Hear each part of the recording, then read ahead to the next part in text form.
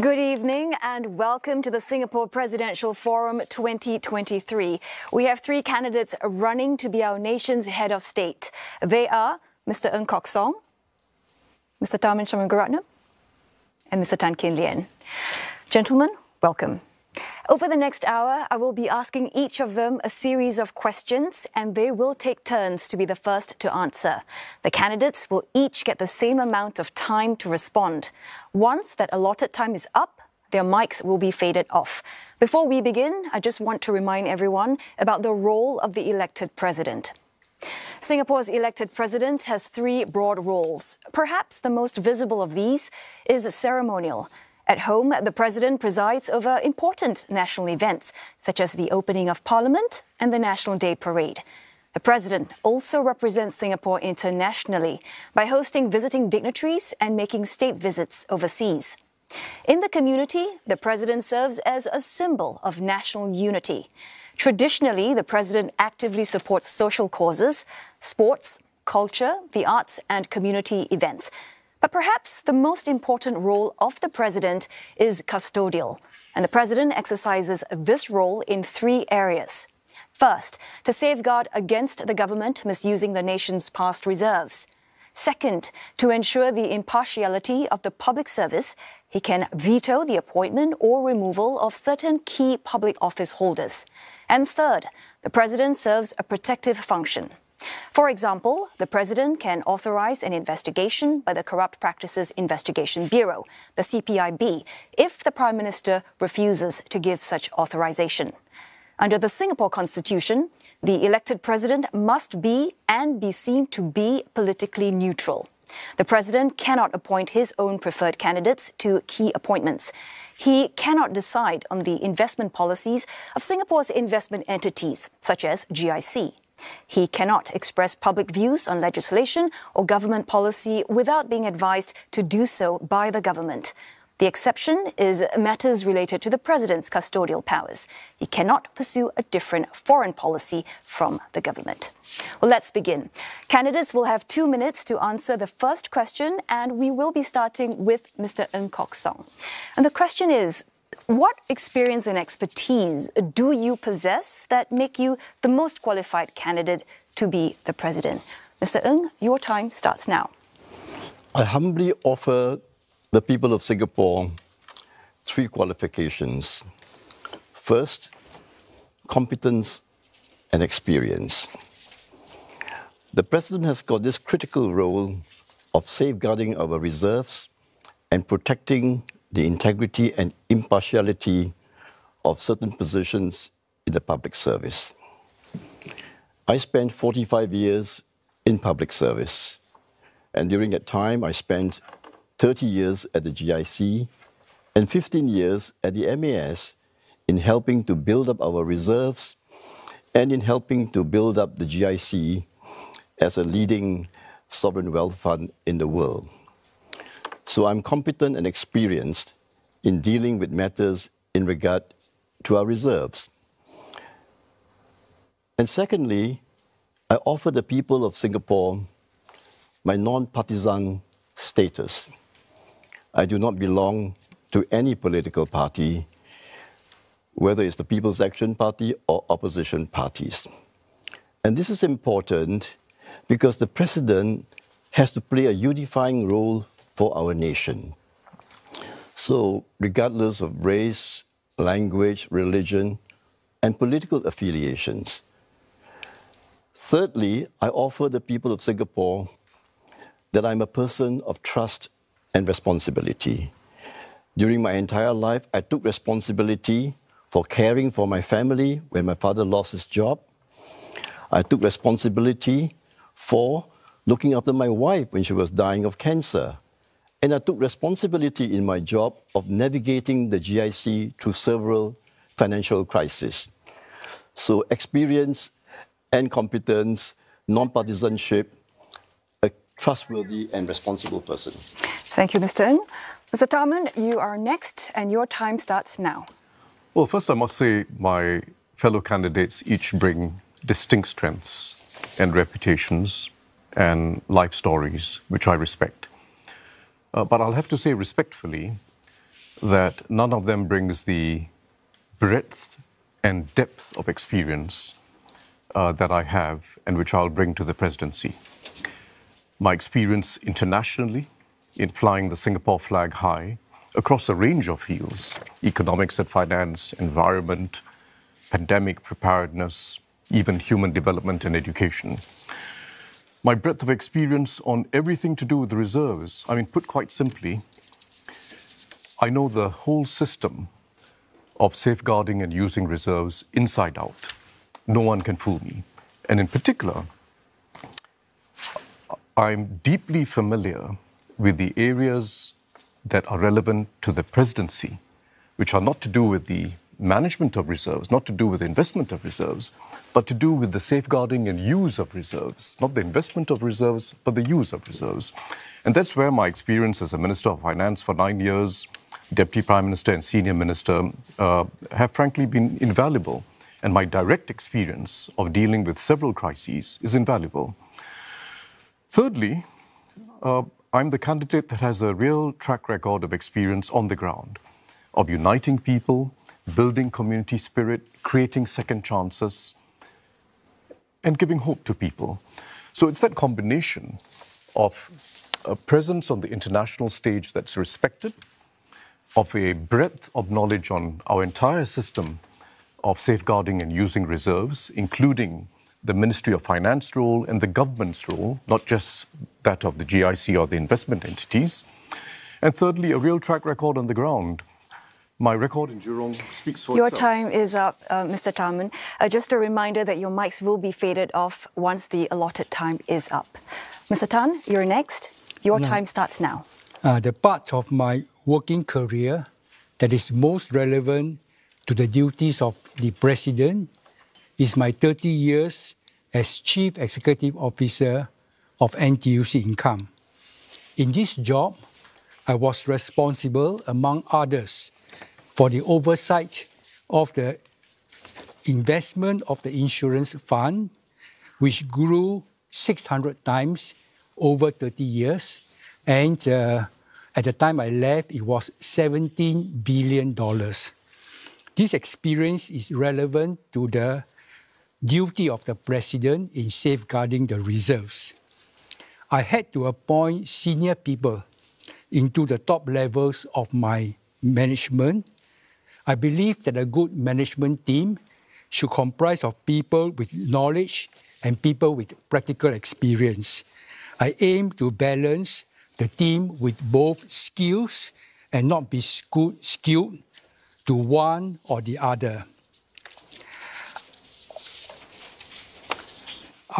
I wish to add another important point. For the President to do his duty well and to serve the people well, he has to exercise an independent mind in giving approval for the use of the past reserves and for appointment into the top levels of the public service. He should look at each recommendation with a guiding principle. Is the recommendation good for the people?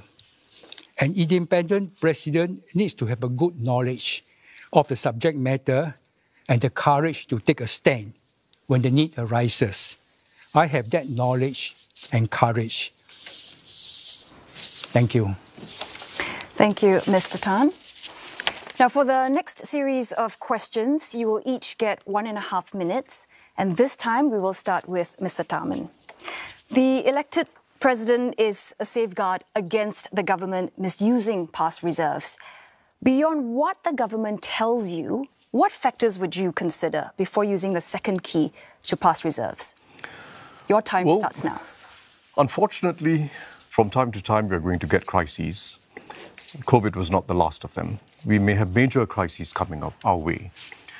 And the first thing the President has to understand is the nature of the crisis. Is this for the short term? Or is this a crisis where we can't actually see the end of the crisis? We can't see the bottom to the crisis. The second key to allow for the reserves to be used is useful only where you cannot see the end of the crisis and you can't see the bottom to the crisis. But secondly, the money has to be spent wisely. And that means not just helping people to survive, which is of course very important, our firms, our SMEs and Singaporeans to survive the storm, but to build strengths in a crisis so that we emerge even stronger. That's critical to the wise use of our reserves in a crisis. But thirdly, it's got to be fair. If we're using our reserves in a crisis, if we're going to spend monies on Singaporeans and firms, it's got to be distributed fairly. So if we're saving jobs, we've got to make sure we help lower-income Singaporeans, middle-income Singaporeans, build up strengths for the recovery, build up new skills, new capabilities for the recovery. Don't just favour the big firms, don't just favour those who already have it good. Be fair. Thank you, Mr. Tharman. Mr. Tan, you are next, and your time starts now. The two key factors. I have two factors. The first is this use of the reserve in the interest of the people? And the second factor I will consider is this a proper use of the reserves? For example, is it spent unwisely or is it spent wisely? For example, our biggest use of past reserves was during the COVID. A large sum of money was set aside. And there was some part of the money that went into banks that were making huge profits, and they were given subsidy by the government. I consider that to be not suitable use of the reserves. And I don't want to say that this is looking back at the benefit of hindsight. I think the president should have the ability to understand what is proper use and what is the wrong use of the reserve.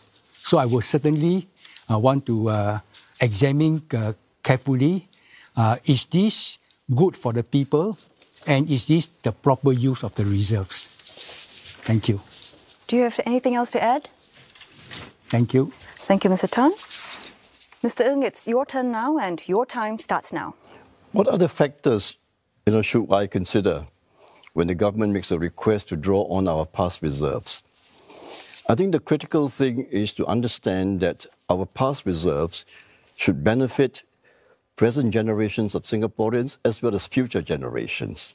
So how much to save and how much to spend is a very important decision. So I would like to know from the government, what is the total size of our reserves? How much are you asking to spend out of the reserves? What are the assumptions that the government is making regarding the crisis? Is it an international crisis, a domestic crisis? How long do you expect the crisis to last? Another question which I would ask is, have you exhausted the possibility of raising revenues from other areas before asking me, the President, for permission to draw on the past reserves? And also, quite importantly, I think we need to understand what are the assumptions that the government is using in regard to what are the expected returns on our reserves for the future. How does that compare with our historical rates of return on the reserves? So these are issues which I have been quite familiar with while working at the GIC. Thank you, Mr. Ng. Well, we'll be starting with Mr. Tan for the next question. Each of you is linked to either the establishment, the ruling party, or the opposition. How, then, can you convince voters you're not politicizing the election and you will exercise your powers without fear or favour? Mr. Tan, your time starts now. The most important consideration is what are the problems facing the people, and do we understand the problem? And if we do understand the problem, what are possible solutions? So I therefore look at the role of the president in this way. It is not helpful when you are solving difficult problems to mix up the concept of, is this the solution of party A or party B? I do not believe in politicking because it's taking away time that should go into understanding the problem and solving the problem. So I do not agree with the framing that any solution is politicizing. I think we should focus on the problem and use all available resources and knowledge to see what is the best way to solve the problem that faces the country and the people. And we do have many problems that are unsolved over past decades, such as the low birth rate and life becoming more difficult. These are very important things to solve, and we shouldn't be thinking about politicizing. Thank you, Mr. Tan. Mr. Ng, you are next, and your time starts now. When you speak about politicizing the election, I stand as a person who does not belong to any political party. I do not belong to the People's Action Party. I do not belong to any opposition party. So there's no better safeguard to have a non-politicized presidential election, to have candidates who do not have any political affiliations. And the other point I would make is that if you have candidates who are supported or endorsed by any political party, there's a danger that the president cannot act without fear or favor, because the president might have been influenced in serving the political agenda of the political parties concerned. So I stand as the only non-partisan candidate in this presidential election. Do you have anything else to add? Thank you. Thank you. Thank you, Mr. Ng. Mr. Tharman, you are next. You have 1.5 minutes, and it begins now. Let's avoid simple labels. This is a contest between individuals who have to be assessed on their character, whether they have the spine, whether they have the track record, whether they'll be able to keep the trust of the people who are electing them. If we go with the label of whether you've been a member of a political party or not, I think that's extremely simplistic. It would also have ruled out, by the way, President Ong Teng Cheong would have ruled out past candidates like Mr. Tan Cheng Bock, President Tony Tan. It would have ruled out also a whole set of people, if you think about it, who may not be members of a political party, but who have owed their positions to their bosses who were ministers in the government of the day. All our senior civil servants, all the senior people on the public track, they owe their positions to bosses who are political figures. Are they obligated to their bosses because of that? Not necessarily. It depends on the individual. Let's say you have a private company, you have a construction company that depends on government contracts, or you have a fund management company that depends on government monies. Does that make you not independent? Not necessarily. It depends on your character, your track record. So I would say avoid the simple labels. Make this a contest between individuals. Do they have the spine? Do they have the track record? Thank you, Mr. Tharman. Well, we are back to Mr. Ng, starting for the next question. Well, the president has been described as Singapore's chief diplomat. What unique traits do you possess that will help you represent Singapore on the global stage? Your time starts now. During my 30 years career at the GIC invests in over 40 countries around the world. And so I traveled extensively. I had very good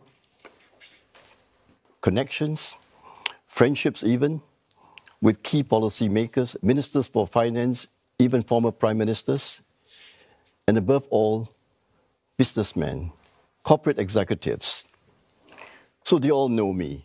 They know me because of my work at the GIC and because the GIC is a very well-known sovereign wealth fund. So I will be able to engage people from overseas when they come to visit Singapore or when they travel overseas. I'll be able to engage them in meaningful conversation. And at the same time, I will be able to discuss with them what are the issues that will be of concern to foreign leaders. when they visit Singapore, for example, the most important thing is for me to be able to project Singapore. That although we are a small country, but we do have influence. But that influence depends on my ability as well as that of the government to project Singapore's reputation. Thank you, Mr. Ng. Mr. Tharman, you're up next, and your time starts now. Well, first, I agree with Kok Song's last point. To represent Singapore effectively on the world stage, you have to be able to work with government. The president represents Singapore, and he has to work closely with the government and know what Singapore's interests are. It's been really my privilege to be able to serve Singapore internationally, both through my leadership of various international councils, as well as in building up a solid set of relationships with senior figures in Asia, in the West, in the developing world. And I intend to use that if I'm elected president. But there's an additional characteristic that has to be the Singapore way and the Singapore voice of reason. When we act in leadership internationally, when we contribute internationally, we've got to understand the differences of interest between countries, understand the different plights that countries are in, including in the developing world, and find ways of establishing common ground. That's the biggest missing ingredient in the world today. Identifying common ground between contesting parties and countries in very different circumstances. And Singapore, as a small country that owes its future and depends in its future on an open global system, is best placed to find that common ground, respect differences of positions, and find ways of bridging them. That's the Singapore leadership style. Thank you, Mr. Tharman. Mr. Tan, you're next, and your time starts now. Now, I have 20 years. I was 20 years on the board of a international federation of insurance companies from 65 countries. I served 5 years as the chairman. I travel yearly for board meetings and conferences. And before I travel, I take some trouble to understand the culture, the history, and some languages of that country. I know songs in many languages through this travel. I think we should pay respect to other countries, and in turn, they will like us.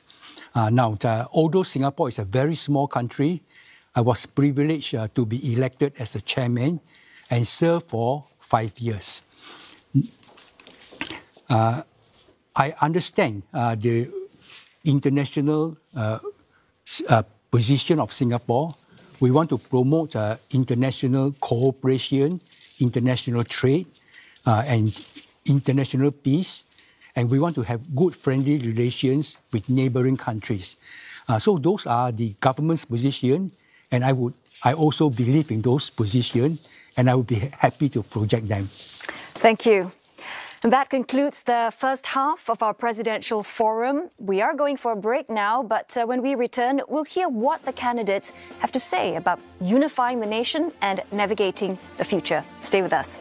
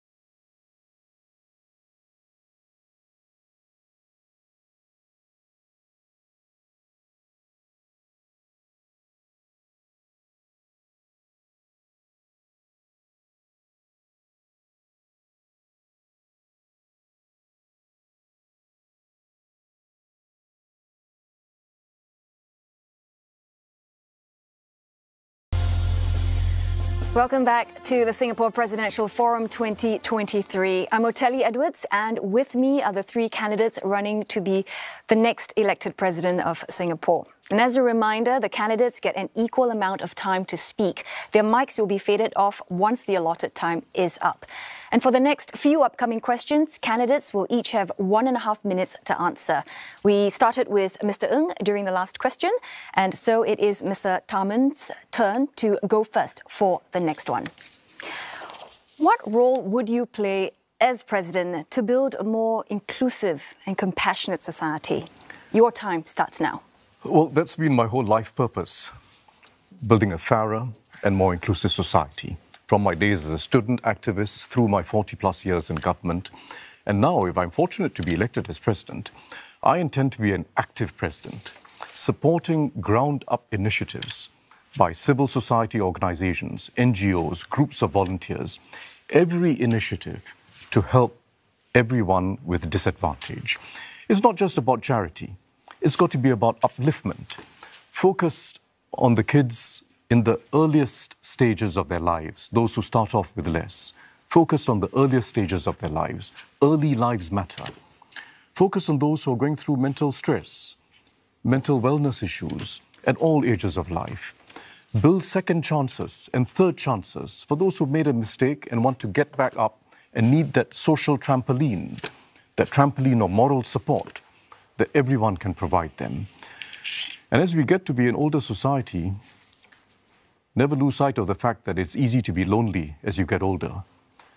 Help the elderly, particularly those living alone. So every ground-up initiative that can help everyone stay together but also feel uplifted is going to help them, and it will also help uplift our spirit as a society. Thank you, Mr. Tharman. You're next, Mr. Tan, and your time starts now. I will continue the wonderful tradition of the President's Charity because it involves large numbers of people contributing to worthy causes. The charity started before President Ong Teng Cheong's time, but President Ong expanded those charity events, and I was very privileged to be asked by President Ong to chair his charity to promote the Singapore dress. And this orchid tie, which was worn by President Ong, was given to him by the charity. I'm very happy to wear the same tie today. Now, I will certainly want to examine which of these charities we should continue. But I have one more which I'd like to especially promote, and that is looking after the elderly people, especially those above 80, where they need more care. And it's not only looking after them, it's also relieving the burden on their children. So that will be one focus. And it will not be just a charity. It should be part of a government effort to look after this elderly population. That would be my focus. Thank you, Mr. Tan. Mr. Ng, you're next, and your time starts now. A more compassionate and inclusive society means a more caring, kinder society. I think the role that I would play is to encourage Singaporeans to understand that our most fundamental identity is that we are all Singaporeans, and therefore we should be helping one another. An important issue today is many people are very vulnerable, either because they are elderly, or they are very sick, or they are very poor. So I would like to see more efforts being given to supporting volunteers, caregivers, who spend so much time looking after the less fortunate members of our society.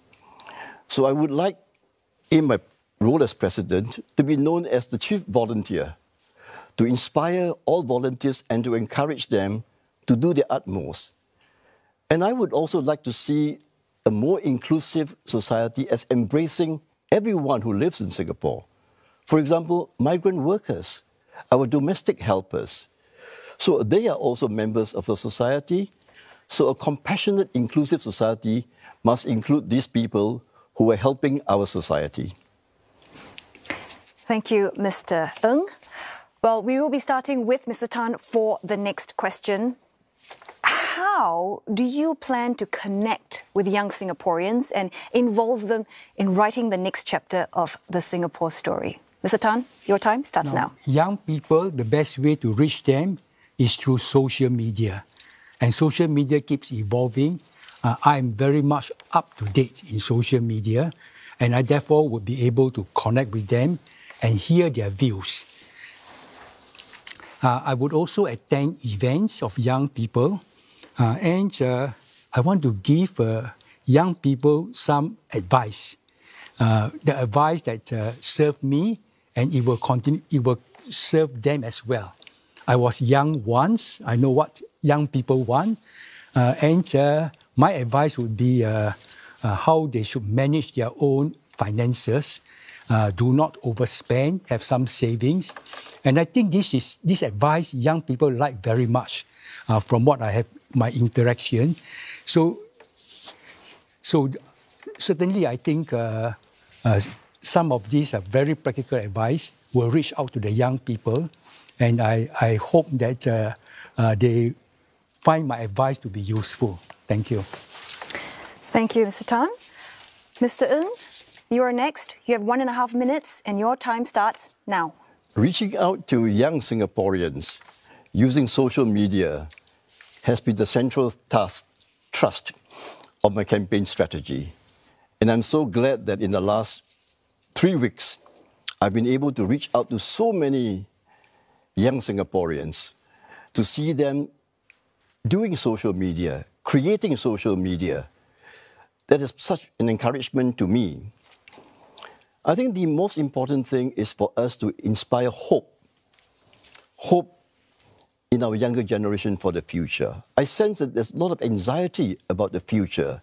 They feel that the future is not going to give them as much opportunities as in the past. So we must have this ability to encourage our young that if they do study hard, if they work hard, Singapore has got plenty of opportunities for them. So I talk about the 3 elements: self-help, government help, presidential help. And I want to help younger Singaporeans specifically by helping them to be less stressed, hence the practice of meditation. I want them to develop more self-confidence, hence encourage them to take up public speaking skills. And above all, I want to encourage them to think about how to manage their personal finances, how to save, and how to invest properly. Thank you, Mr. Ng. Mr. Tharman, you're next. Your time starts now. I believe our young will write the next chapter of the Singapore story by being heroes in their own stories. And I don't just mean those who start off as star students, star sportspersons, but every individual Singaporean. We have a lot more potential in each individual Singaporean than we often recognize. And it means not just telling everyone that it depends on them and they can make it, but tapping on the power of collective support, peer support, teachers taking a particular interest in the weaker student, giving them a chance, getting the reserves off the sidelines and letting them play in the first team once in a while, letting everyone be a hero in their own stories. That's the next Singapore chapter. And we can do it. We can do it in the arts, in the sports, in academia, in science, in technology. We've got a lot more potential than we often recognize. Our brightest days are ahead. Do you have anything else to add, Mr. Tharman? I've said it. Thank you. Now, Mr. Ng, you will be starting the next question. Beyond your ceremonial and community roles, how do you intend to be a unifying figure for the nation? Your time starts now. I want to be a unifying figure for the nation by encouraging more interracial help. I think the emphasis in the past has been too much for caring for our own racial community, our own religious community. But I think it would be wonderful if we can move into the next step of encouraging members of one community caring for members of other community. So that's the first point. The second thing is to constantly remind Singaporeans that we are a united nation. We should be united. And hence, I have developed this symbol of the 5 fingers. The 5 fingers signify that although we have 5 different races, religions, languages, yet we are one. We are one palm. So when one finger gets wounded, the whole hand, the whole palm feels the pain. So we must develop this empathy, this compassion towards people of other communities. And so I come back to this very important point that our deepest identity is that we are Singaporeans. Thank you, Mr. Ng. Mr. Tharman, you're next, and your 1.5 minutes start now. Well, Singapore is an unusual place. We are multiracial, multicultural, multi-religious, but peaceful. In our next phase of development, we have to go beyond celebrating our diversity and respecting differences towards deepening that multiculturalism. And it means a lot more participation in each other's cultures. I believe we can do it. We can do something really special. Deepen the Singapore identity by participating in each other's cultures as we grow up. Not just respecting differences and tolerating them and getting along okay in our daily lives, but become more Singaporean together. Secondly, our democracy is going to become more diverse in its views, in its political leanings, in the thinking of our people. But I have found over the years, over many years, that there are very few differences which cannot be bridged. We've got to work at it. Bridging those differences, even if you can't agree on everything, respect the differences of perspective and find common ground. I intend as a president to advocate that very strongly, finding that common ground as our democracy becomes more diverse, and respecting the fact that at the end of the day, our greatest strength is that we're Singaporeans together. Thank you, Mr. Tharman. Mr. Tan, you're next. You have 1.5 minutes, and your time starts now. I think the most important factor is that people should feel financially secure. They should be hopeful in their life. Therefore, sorting out the economic situation is very important. And the key problem now is people find that the cost is too high, housing is too expensive, jobs are insecure. Now, if we can solve this problem, which is my main thrust, then people got more time to think beyond themselves into the community, into society at large. Then they become more unified. I bring back the Singapore 50 years ago, when people were very proud to be Singaporeans because they find that living in Singapore they enjoy being Singaporeans. So my focus is let's make life easier for people so they can be more unified and be more looking after other people than themselves. So we should therefore be willing to look into the real issues that are making people worried. When people are worried, they become more divisive. They quarrel with their other neighbors. Thank you, Mr. Tan. Well, we will start with Mr. Tharman for the next question. What major challenges will Singapore face, and how will you, within the powers of the President, help Singaporeans to cope? Your time starts now. Well, our first major challenge is that the world is becoming a very troublesome place, a divisive place, a place where the big powers are not seeing eye to eye, and there'll be efforts made by big powers to get us to be on one side or another, one alliance or another. We've got to avoid that. we've got to create space for Singapore internationally with both today's friends as well as those who could be tomorrow's friends. Build economic ties, keep up political relations. Never underestimate the importance of Singapore being well regarded on the international stage. It started with Mr. Lee Kuan Yew and his colleagues, and it's carried on since, but we've got to recreate that recognition and respect for Singapore internationally. Secondly, it doesn't work if we don't have respect for each other at home. We've got to deepen our unity among Singaporeans, and we've spoken about that, and I intend to be very active in promoting that.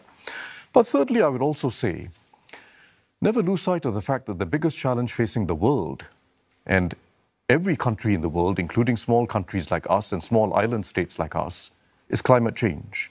We've got to start preparing to adapt and to respond to climate change. It may require some new finances. It may require the use of reserves for long-term investments, and the President has to be on top of understanding that challenge. Thank you, Mr. Tharman. Mr. Tan, you have 1.5 minutes, and your time begins now. The major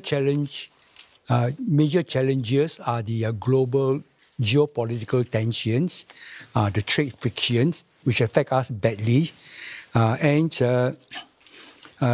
also climate change. But beyond that, we have also our own internal problems.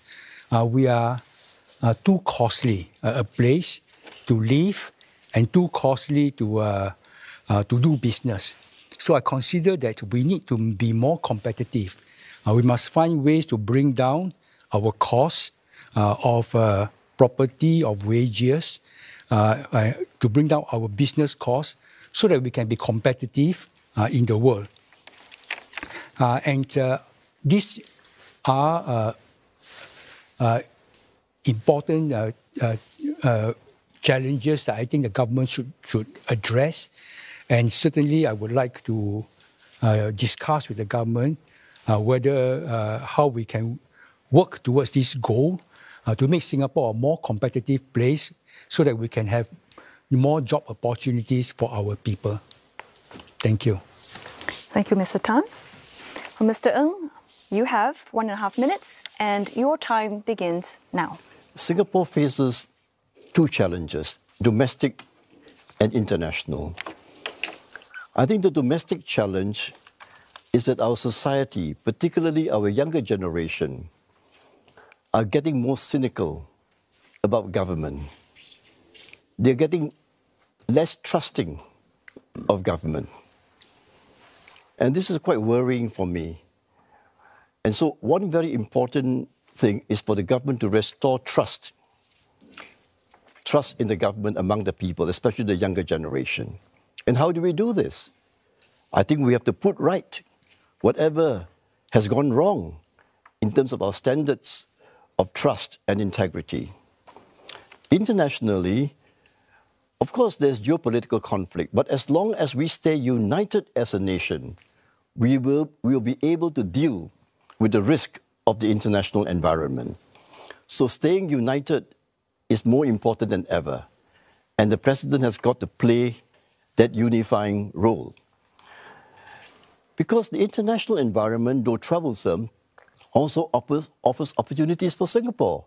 We are a refuge for the rest of the world. And if we stay united, we will be able to exploit all these opportunities.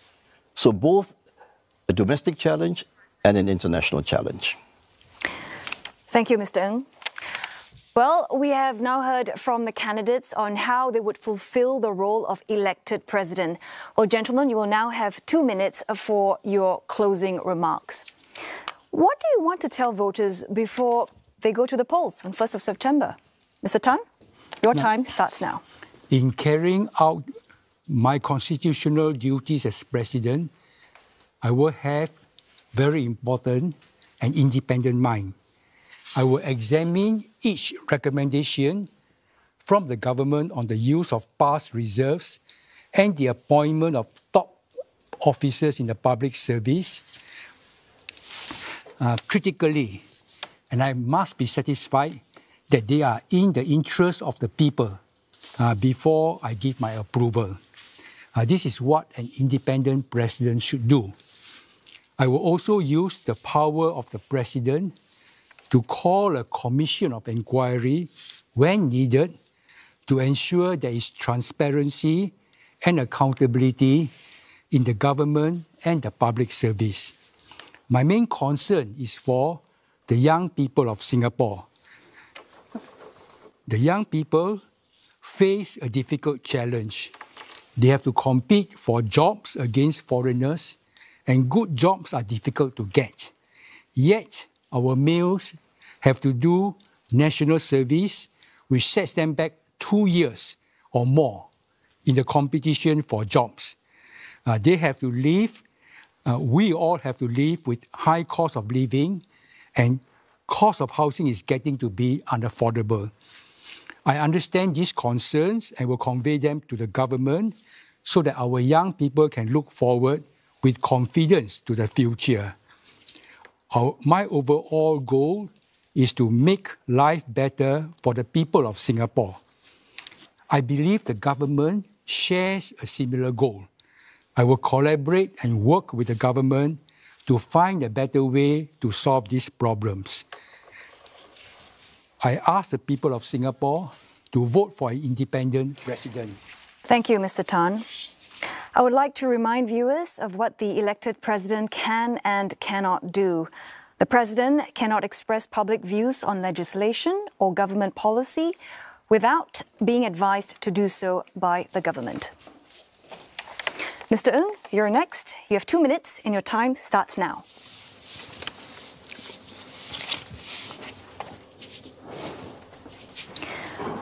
What would you want to tell voters before they go to the polls on 1st of September? I would like to tell voters that I have come forward to serve my country, because Singapore needs a president who is competent and experienced, and a president who is trustworthy, and above all, a president who is non-partisan, so that the president does not serve the political agenda of any political party. I would ask the people of Singapore to examine my motives for why I have come forward. I am not motivated by the desire for money, for power, or for fame. I truly want to serve my country because I'm very concerned about our future well-being. I'm willing to make the sacrifice necessary so that what we have built up can be safeguarded. I'm quite prepared to accept the sacrifice that is needed to secure our future. And I have come forward because I have benefited so much from what Singapore has given me. I've come forward to say thank you to the people of Singapore for this opportunity to serve as their president. Thank you, Mr. Ng. Finally, Mr. Tharman, you have 2 minutes and your time starts now. Well, let me request each and every Singaporean respectfully to vote for me on Friday as a vote for an optimistic future, a future where your interests, your children's and your grandchildren's interests, a future where all Singaporeans can have an optimistic future. It is very easy to be pessimistic when we look at everything happening in the world, when we look at happenings even in Singapore from time to time. It is very easy to be pessimistic. But when we look at Singaporeans, we become optimistic. When we look at what they're capable of doing, look at Shanti Pereira. Look at what she's achieved in just 7 or 8 months. Qualifying now for the first Singaporean to qualify for the semi-finals in the World Athletics Championships, qualifying for the Paris Olympics. It's amazing.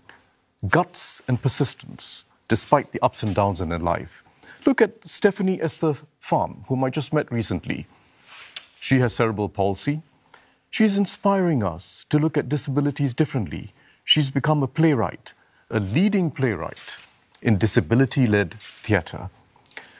Look at all the people who take second chances, who continue to inspire me every day through my years on the ground working with them, who tell me when they become mentors that they're not just helping others, but they're helping themselves, and we're all changing ourselves. We are an optimistic country because of Singaporeans. But let me finally say, my life is an open book. I've been serving Singapore my entire life through public service and even before. There are no surprises with me. You will not get surprises with me. What you see is what you get. Thank you very much for your support. Thank you, gentlemen. Well, we have now come to the end of the Singapore Presidential Forum. We would like to thank all three candidates for participating, and to the audience at home, we hope the last hour has helped you get to know the candidates better for you to make your choice on polling day. Well, thanks for joining us. I'm Mutali Edwards. Good night. Thank you. Thank you. Thank you very much. Thank you very much. Yeah.